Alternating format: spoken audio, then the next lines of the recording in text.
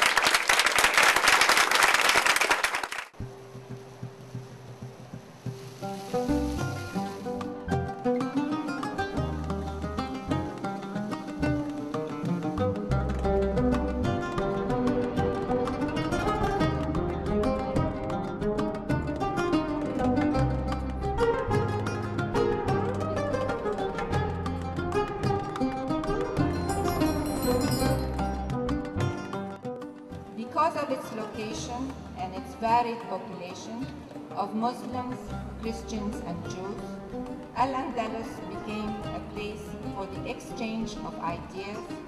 Join me now for an evening at a banquet in Andalusia.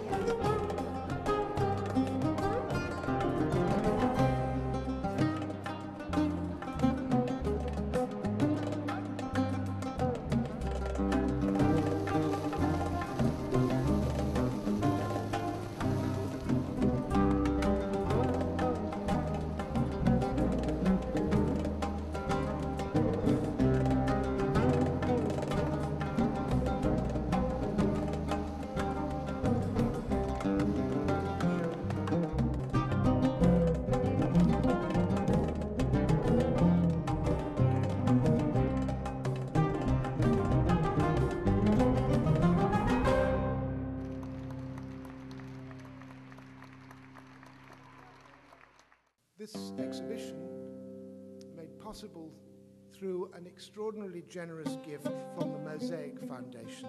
I'd like to think of this show as the capstone of the Mosaic Foundation's Al-Andalus Festival. In particular, I'd like to thank the Foundation's chairman and president, Her Royal Highness Princess Haifa Al Faisal,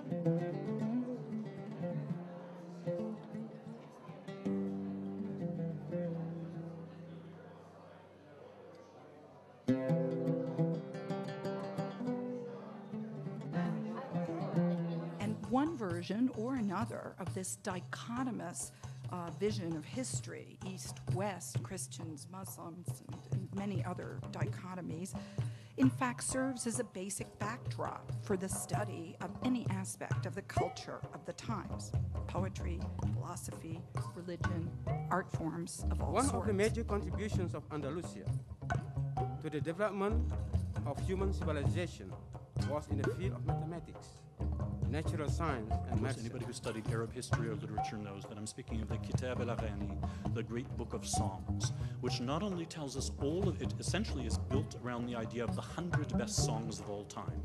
And it not only gives us the top 100 and the top 10 and the top 3, it refuses to give us the best song, only the top 3. Don't think so well of everything, as you're very apt to do. It isn't always true. If the horizon showed us its star, I'm sure it was only to spy on us.